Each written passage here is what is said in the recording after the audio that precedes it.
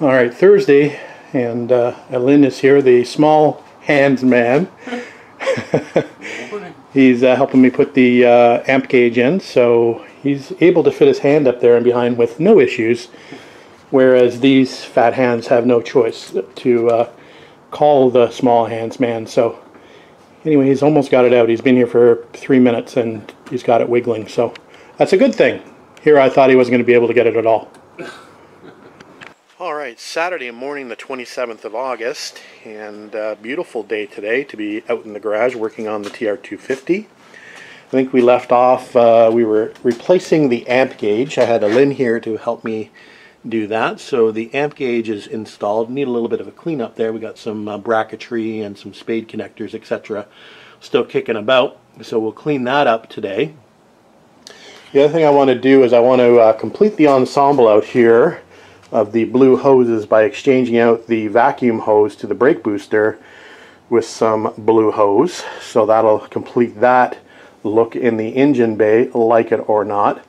One of the other things I want to do is I want to rejig the inline fuel shutoff valve that I installed on the 250 just to make it a little bit more accessible.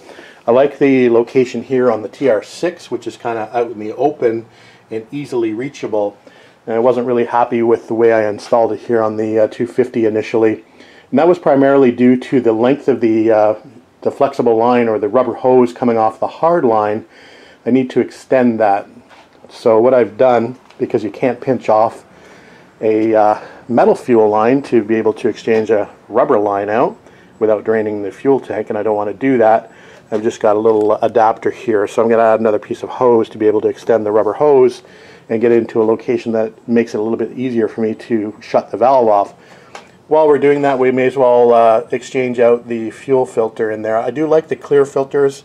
We're going to be using the Spectre Performance one. I do have something similar on the TR6 already that I've been using for almost 15 years now, which I quite like. I like to be able to see through the filter. You can, I don't think you can see it down there, but you can see the clear filter. I like to be able to see into the filter, so that served me well. So we're going to do the same filter arrangement on the TR250 versus the steel or metal filter canister that's on there now, which you can't see through obviously. So we're going to do that as part of a job today. I've also been playing around with the distributor. I was doing some thinking about packing spares excuse me, for my upcoming trip, and I was getting together my spares over here in my, I call it my little electrical kit. So usually I carry spare Patronics in here, some spare rotors, some spare caps, spare points, etc. for my distributors. And I took off a cap and I was going to exchange out the old cap on the distributor that was in the car to find that the new cap didn't fit on the old distributor. So I investigated that a bit further, and thank goodness I did. So I found I've got the completely wrong distributor in this car. This is actually a Bosch distributor. Should be a Lucas distributor in this car. I believe these were used on the GT6s at a later date. But anyway, the problem is that all of the Lucas components, which I normally have on hand, caps, rotors, condensers, points, etc., do not work in the Bosch distributor. So that would have been a bit of a problem had I had an issue on the road and tried to use my spares to fix anything that went wrong with the distributor that was in the car. So what I've done is I've gone through my parts bin and I found an old Lucas distributor that should be on this car. It's actually not the correct year, or correct, I believe the correct distributor has a vacuum advance and retard module for the TR250. This has the single module on it, so we're going to go ahead and use it anyway. This one obviously only had the single module on it as well. So we're just in the process of getting that fitted, so that should take a little bit of time to do. Update on the radiator. As I mentioned in my previous video, I went ahead and ordered an aluminum radiator and a stainless steel rad shroud. And those have arrived at my mailbox in the US, so they're now winging their way to my Canadian box, so I should have those by next week. So we may go ahead and remove the radiator in preparation for the new radiator to arrive. Now, I mentioned that this car needs to go for safety and certification, and that was another adventure all on its own that I had yesterday going from shop to shop. We'll talk about that in a minute. So one of the critical things that I need to have done on this car is to get it aligned. So I need a four-wheel alignment. So that's a little bit easier said than done in a small town. So yesterday I went to a couple of different locations to see if they were able to do an alignment on a 68 Triumph TR250. So the first shop I went to, which is supposed to specialize in classic cars, said to me that Triumph is a trigger word for them. So I guess I've had some bad experiences working on Triumphs in the past and they won't touch it.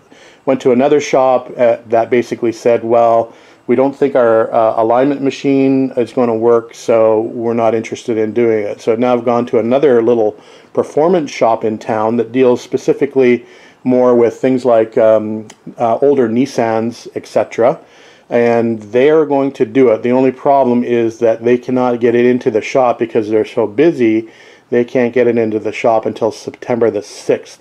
So we've got a little bit of time to tinker on this to get maybe the rad and the shield done before it actually goes into the shop for the alignment. I'm also going to get them to do, at the same time, I'm going to get them to do the certification. I'm going to be there with the shop working alongside of them. They're not really familiar with British cars, so I asked them, are you okay with me kicking around the shop and just being there to answer any questions you have? And they were open to that, so I'm happy about that. So September 6th is the date for that. I'm hoping there might be a cancellation. I've told them that if there's a cancellation prior to that, I can probably get the car in earlier, so that they should give me a call if that's the case. So maybe I'll get the car in sooner than later. Alright, we've installed the distributor and we've got the car up and running and timed with a vacuum gauge, and now we're kind of going a little bit backwards. So as you can probably see, I've got the car right now on TDC on the firing or the compression stroke, and you can see that the rotor is pointing at just a little after 6 o'clock, let's say. So ultimately the rotor should be pointing about 7 o'clock. So the distributor needs to rotate a slight bit. The problem I'm having is with my tack cable, the way the distributor is positioned right now, the tack cable needs to run over the top of the fuel pump to attach to the threads on the input for the tack cable, and that's causing a problem. So the distributor needs basically to rotate out away from the engine in order for that tack cable to be attached properly. So we're going to attempt to lift and twist and turn the distributor drive gear to make this fit a little bit better. I can show you what it's supposed to look like on my TR6 here for a reference. Relative positioning. Let's just go over here, then you can maybe see what I'm talking about. So there's the position of the distributor in the TR6, and you can see how the cable routes away from over the top of the fuel pump. So that's what I'm ultimately trying to do with the TR250, to get the tack cable run a little bit better and to get the rotor pointing in the right direction. That may also mean I need to rewire the cap, the distributor cap wiring, and move the plug wires around one location based on where the rotor is pointing when I get it to 7 o'clock, if I can get it to 7 o'clock. So we're going to attempt to do that now. Wish me luck. Alright, car is back up and running with the newly moved distributor gear. Sounds good. I've tested it with the vacuum gauge. We're getting about 16 to 17 Hg on the vacuum gauge. Here's what it looks like now with the tack cable in the correct position and the distributor moved. So that's looking good. Got about just 1,000 on the RPM gauge. Could probably lower the idle a tiny bit, but I think these cams like to idle a little bit higher. So I'm happy with that. So the plan is now to convert this to Petronix ignition. So what I'll do is I'll carry the old distributor with the points as a spare, and we'll convert this to Petronix and have the best of both worlds. If we have a failure with the electronics unit and the Petronix, then we can always switch back to the points distributor. Alright, that's the plan. So, moving forward. Alright, can't remember where I left off and whether I showed this or not, but we replaced the hose to the brake booster. So we have nice blue hoses to complement the spark plug wires now. I've just started to work on installing the new Petronix module in the distributor. So I've got the distributor apart over here, and we're taking apart, or not taking apart, but we're just having a look at the distributor in the TR6 because I already have the Pertronics installed in there. So I'm just looking at that for reference. It's not too difficult to install. So I've got all the parts over here. These are actually my backup parts. The Pertronics module that I bought to go in the TR250 is not actually the right one. It's actually for a Mallory distributor. Now I've got the Lucas distributor in there, so I'm using my backup Pertronics to put in there. So again, we've got a full points distributor we're going to carry with us, plus I've got extra sets of points that I carry, so it's not a big deal if the Pertronics happens to burn out. I've never had an issue personally, knock on wood, but it's always good to have backups. So anyway, we're going to go ahead and install the Pertronics in the TR250, and we'll just remove the points out of here in the condenser, and we'll put in the Pertronics unit. There's a quick look of what that looks like at the moment. Maybe we'll give that center post there a bit of oil before we button things up, but that's what it looks like. It's always good to take a picture for reference of what your points look like, just in case you have to reinstall them. Sometimes you forget how to do that if you're on the road. It's always good to have reference. So I've taken a picture on my cell phone that I'll take with me just in case we ever need to revert back to the points. Alright, a quick update on the Pertronics install. So a couple of things to note. One, you got to make sure that the wires are tucked down and there's no slack in the wires, because it's happened to me before actually, where the wires get caught around the rotor and of course pull out of the magnet and then you're done. The other thing is there's this little plastic, I'm going to call it a feeler gauge, and that goes in between the magnet and your little rotor buffer, I'm going to call it. Just below the rotor there's a little plastic wheel that fits over the little hex nubs for the points to run on. So that's kind of important. We've shortened the wiring to go to the coil, so we've just put some connectors on the end of that. We're just about to hook this up, put the cap on, and give this a shot to see if we've got it set up properly. So just wanted to give you a quick update on that. My ground wire is looking a little suspect here. I don't have another one. I'm going to probably order another one and replace that, but for now it'll be okay. We'll just swap it out at a later. It's pretty easy to swap that. So we'll just get another ground wire for this and make sure that that ground wire is in good shape. So, all right, let's get the cap on, let's get the wires hooked up, and we'll give it a shot. Oh, by the way, swapped that rotor out for the red rotor, the non-riveted rotor. Haven't had a lot of success with anything but the red rotors, so we prefer to keep those on the car if possible. Alright, let's see how we did. I haven't tried to crank it yet, so who knows what's going to happen, but everything's hooked back up. The plug wires are back up, coil's hooked up, and I think we're ready to go. The car is still a little tiny bit warm from where I was running it earlier, so I'm not sure that we need a choke, so we're going to try it without the choke. So let's go over there and we'll see what's going on.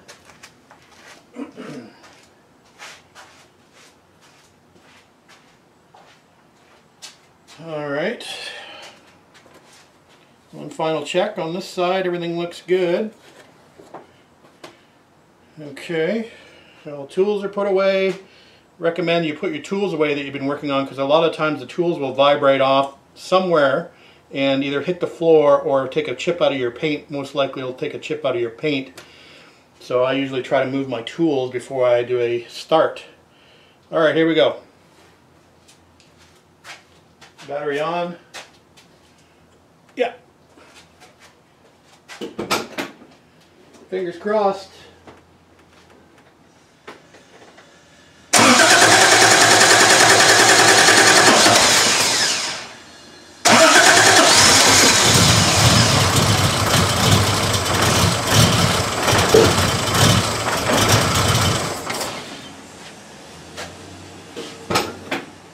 May need choke.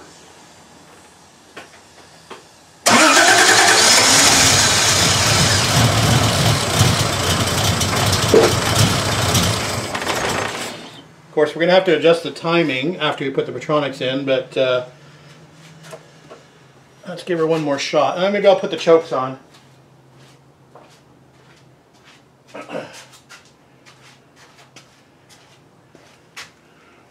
Going to do it manually because my chokes are still not hooked up. So let's give this a shot.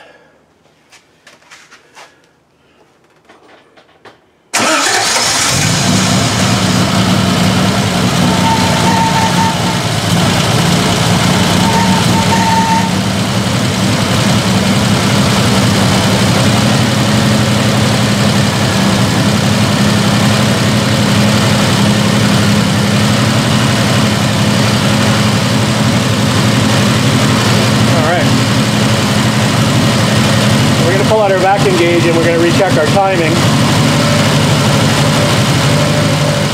Turn our chokes off.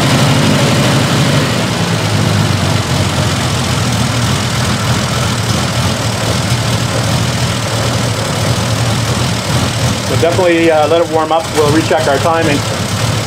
We'll come back.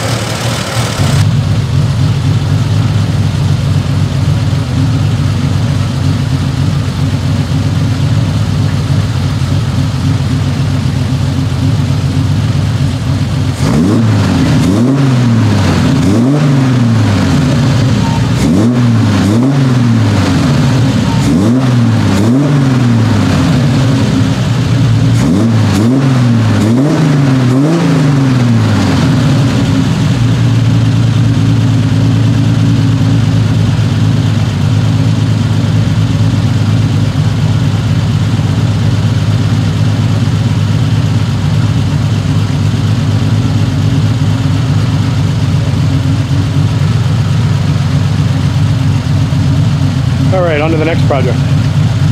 Alright, 7 p.m. and we're doing a bit of a dirty job. So we're removing that fuel line as we talked about before. I'm going to bring it over here in this open area versus being crammed all the way down there. So we've cut the bottom fuel line, we've spliced in another piece of line, and we're just about to undo the hard line here at the pump and pull out the old filter and inline shutoff valve. And we're going to probably turn the hard pipe that's actually on the pump right now. We're going to turn it over to the left here. Probably going to trim it down a little bit. It's quite long, so we might just trim it a bit. And then we'll move things over and replumb everything, and hopefully everything will be okay. And then we'll move on to the next job. Crossing them off slowly but surely. Alright, I think I mentioned it before, but just a little bit more details on the fuel filter I'm going with. So this is the Spectre Performance. Like I said, I've seen this marketed by a number of different companies, including Mr. Gasket. So it's a clear glass filter, and then it's got some assorted fittings on the back, rubber or plastic fittings, so you can choose your inlet and outlet. We need 5/16, so it has that included. So you can actually buy backup filters for these, so these are able to be changed out, these filters. But the fact that they're clear is why I like them, so you can see if there's any debris in there that needs to be cleaned out. So there's the part number. Again, this was an Amazon purchase. So we're going to fit it to the car. We've got the line pretty much where we want it to be. That's a better look at where the fuel shutoff is. It's a lot more accessible there. So we'll move the fuel line up and around, and we'll plumb this fuel filter in the line. Alright, we got that shutoff valve in a better location, easily accessible now, and our fuel filter is right there. So we're good to go there. All I'm going to do now is just probably put a zip tie on the lower fuel line to keep it against the frame rail a little bit better. But other than that, I'm happy with that. So we'll move on to the next project. Alright, Monday evening, the 29th of August, about 9 p.m. And I figured I'd come out and do a little bit of a power hour tonight.